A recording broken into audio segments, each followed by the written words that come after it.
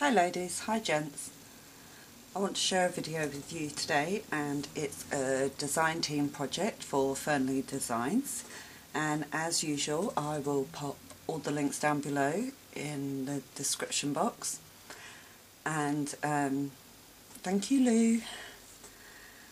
Okay, so this is a Fernli Matchbox. So I'm just going to show you the back of it first. So it's one of Lou's Matchboxes, and they are so cute, really cute. This is the drawer to the Matchbox, and you know it comes where you build them, and I absolutely love her products. So I'm just going to show you the drawer first, because I didn't do anything with the inside or the base of these, because I didn't want to add paper, because I didn't want to make it too thick to slide in and out of the Matchbox. You know, I wanted it to be, you know, not too thick that it wouldn't slide in and out okay. But I did put paper on the inside, and I did ink all the edges, and then I did add paper at the two ends, and I also added some of these gorgeous little charms that Lou sells. I love these, they're so perfect. This size is just too cute. And I've just popped a tiny pearl in the centre to make it look like the drawer, like a drawer handle. So if I just show you, because Lou does sell some small embellishments as well. So that's them. And they are so cute. So that's the drawer, and the Matchbox I just sewed very slightly the edges and inked them up, and I also added paper and inked the edges of the paper and put that all the way around the Matchbox. And then on the top, this is the top. I just wanted to embellish it quite simply, so I used a couple of pieces from Fernli on here.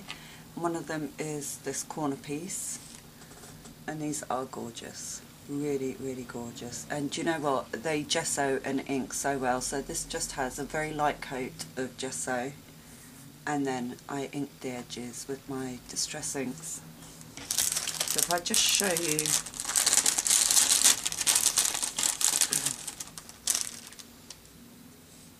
you'll just see how the difference. So this is it in the plain wood, and that's it with the gesso and the inked edges. So it's very subtle, and I absolutely love these corner pieces. They're one of my favourites actually.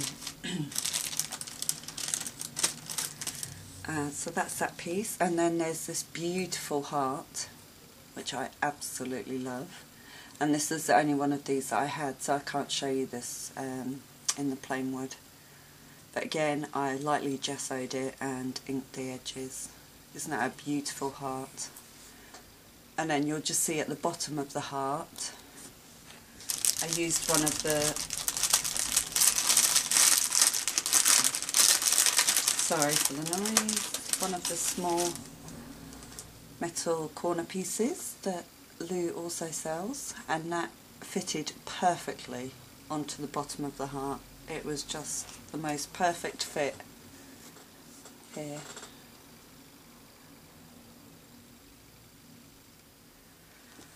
And then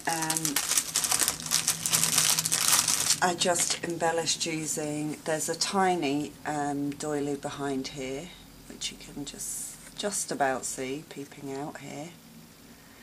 And I then used a, let me see if I can show you, a metal bead cap in here that I popped some rosebuds into, and also these little, they're actually bead findings, oh gosh, what are they called, that you put through the beads. I can't remember, but and I just added them because I wanted a little bit of something different peeping out between the rosebuds.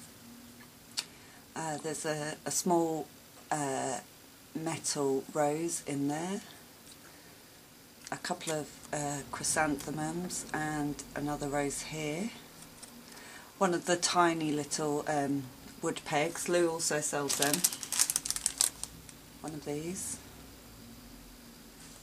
Again, slightly gessoed and inked the edges. This is a excuse me, metal leaf from my stash. And then just hanging from underneath the chrysanthemum I have a cherub, a love heart that says love, and then a key. And the key does actually come from Fernli's as well, which is one of these ones. And I just thought those three, they are movable, little metal pieces hanging down just gave it a really cute look. And this is actually the first like Matchbox that I've altered, and actually I really enjoyed it. It was a nice little piece to work on, it was real fun, and I'm thrilled with the colour combination and the way it turned out. And these Matchboxes are so sturdy, beautiful as a gift box, and so cheap. You really need to check out Fernli. Loose wood pieces are just amazing and great value for money. So please go check out the store, and I hope you like the product. Gosh, I'm having trouble speaking today. I hope you like the project that I've made with loose pieces. Gosh, that was a bit of a hard work. It's too early in the morning, that's what it is. And I've been trying to film this all week, and I just haven't had time, and I thought I must do it now. Anyway, so I really hope you like this, and I hope that you will go and check out Lou's store, and the link will be down below in the description box. And hopefully I'll be back either today or tomorrow with a small haul that I want to share with you.